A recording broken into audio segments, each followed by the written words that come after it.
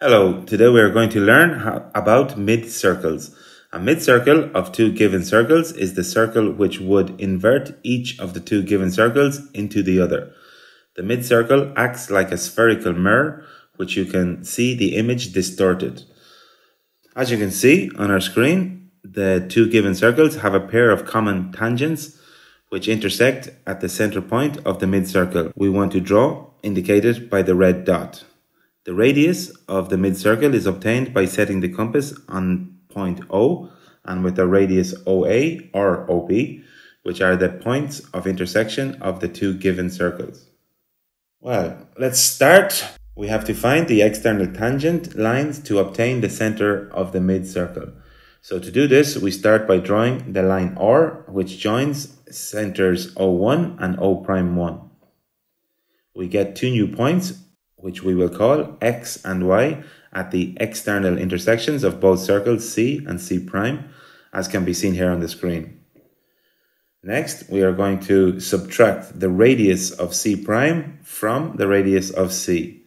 To do this, setting our compass to the length O'1, X, we are going to transport it from the extremity point Y, obtaining a new point Z, as can be seen here.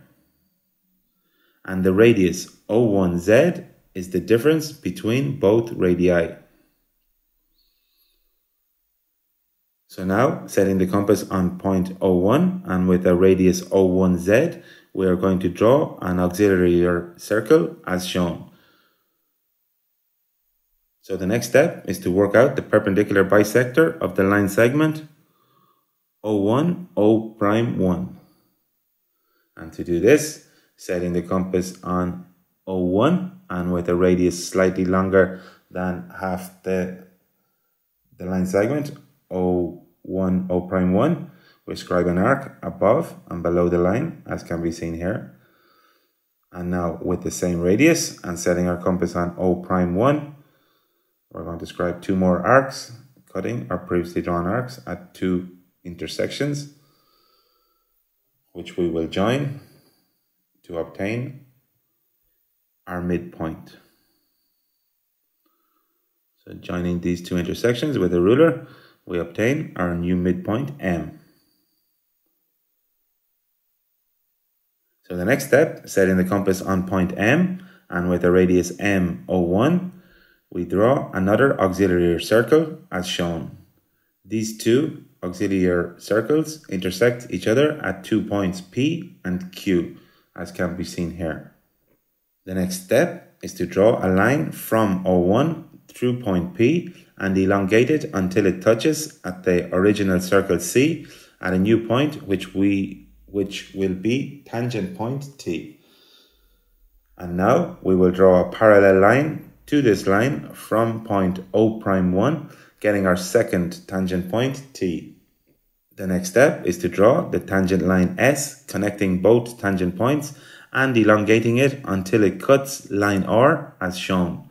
Where it cuts line R will be the center point O of the mid-circle we want to draw, highlighted here in red.